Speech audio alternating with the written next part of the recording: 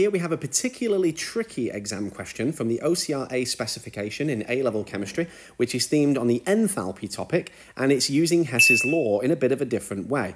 This is from 2017's Paper 3 exam. So if you want to check out the question first and have a go at it before you watch this tutorial, by all means have a go with that, and I'll put a link to where you can find the exam papers in the video description.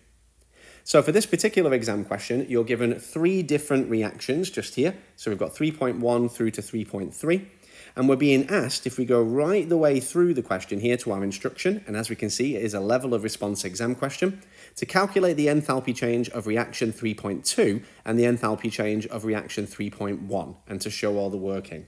So essentially what we need to be able to do for this question is link these 3 different reaction equations up in a Hess cycle. And reaction 3.1 is going to be the A to B over the top part of this, and then our other reactions are going to take us round this bottom section to meet the demands of Hess's law, so looking at a Hess cycle for this. You have also already been given the enthalpy change of reaction for reaction 3.3 just here. We're told that that is negative 57.6 kilojoules per mole.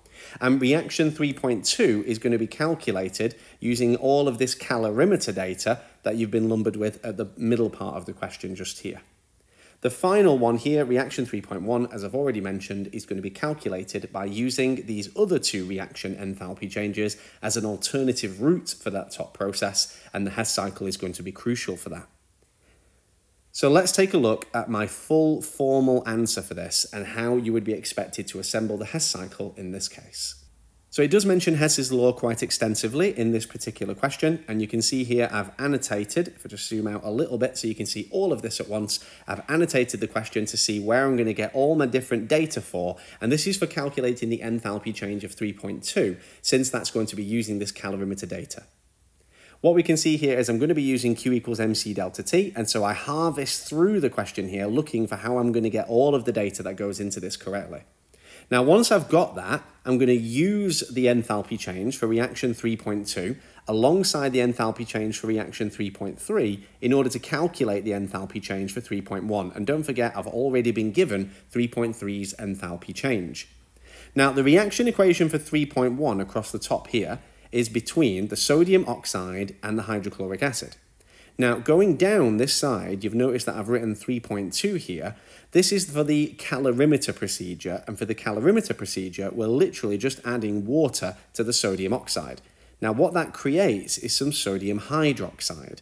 Now, once I've got the sodium hydroxide here, that allows me to link this up with reaction 3.3, which reacts the hydrochloric acid with sodium hydroxide instead of hydrochloric acid with sodium oxide, like I can see in 3.1 just at the top. And so that allows me to create this second side to the Hess cycle just here, where these 2 are reacting together to make the same products that reaction 3.1 made. Now, there are some slight ratio issues here, and that's why I've put a little bit of a doubling in this. By the time I've actually done reaction 3.2, I've got a much greater multiple here of the reaction that's listed as 3.3 in the data just above here. You can see that I've only got 1 mole of each of these here reacting together to make 1 mole of water.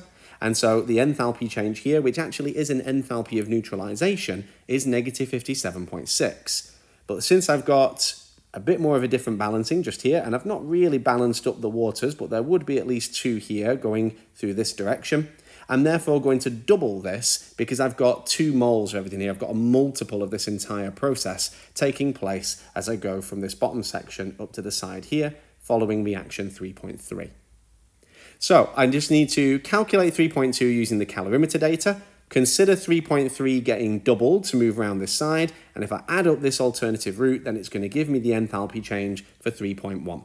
This isn't the only time this has come up in the OCR A exams, and so you do need to watch out for assembling this kind of complicated Hess cycle, but it is just literally 3 reaction equations being put together, and so once you've figured out what your top one is, you've then just got to put these 2 on the correct sides, which actually, when you look back at this, there's no real other option that you can do to clip these together because you can see the products you're trying to make here, and when you look at the 3 different processes, you can see which reactions share that common product, and so that allows you to position them correctly.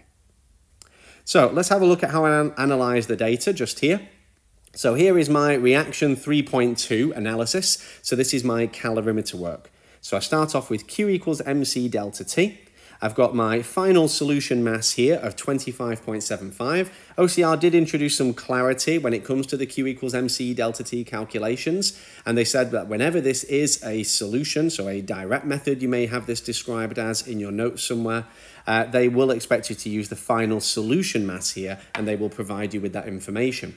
I've got the 4.18 from my data sheet, and my delta T by analysing the data in the question is 35. Now remember, that's unitless here. I'm not looking at a delta T being converted into Kelvin. I'm looking at a delta T which doesn't carry any degree C or Kelvin, so you don't need to worry about conversion.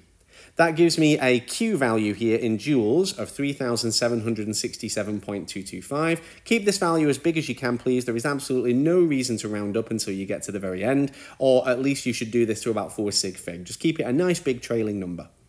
So that gives me a Q value in kilojoules, as you can see here, 3.767. And then what I do at that stage is go back to my data and find the moles that I'm using here of the sodium oxide. And so that's going to be the 1.24 divided by 62 to give me 0.02 mole. Finally here, to find out the molar enthalpy change for reaction 3.2, I need to do minus Q divided by N. And so that gives me negative 3.767 divided by the 0.02. So my enthalpy change for 3.1 is minus 188.4 kilojoules per mole. You can see here that I've also given a little bit of a further descriptor because I'm multiplying my reaction 3.3 by 2, as my Hess cycle has 2 HCl's, 2 NaOH, and it would make the 2 H2O. And so this is an enthalpy of neutralization, and particularly because of that 2 H2O that I would make for this. I know I've not labeled them up in this, but it's not crucial to have your Hess cycle completely balanced in terms of the waters here. What I'm going to do is multiply my 3.3 enthalpy change by 2. And so that means my calculation of adding these two enthalpy changes together to get this top one is demonstrated just here, like so. So I've got enthalpy change 3.1 equals 3.2 added to double the value of 3.3, which was provided by the exam question. So you can see I've got all my data into here, and I would use negative 188.4. I've just put this in brackets here for fitting this all in this section more than anything else. But that gives me an answer here to 3 significant figures, either way at the end, of negative 303 kilojoules per mole. And if I didn't round that up, it would be that negative 303.6, for example, just there. Thank you so much for watching this tutorial. I really hope it has made a difference, but before you go, I do need some help. Please leave this video a like before you go, because it really does help support my channel and let YouTube know I still exist. There's loads of good stuff around the screen now, and links to my other video content in the description down below, so make sure you check that out before you head off. Until next time though, everybody, happy revising.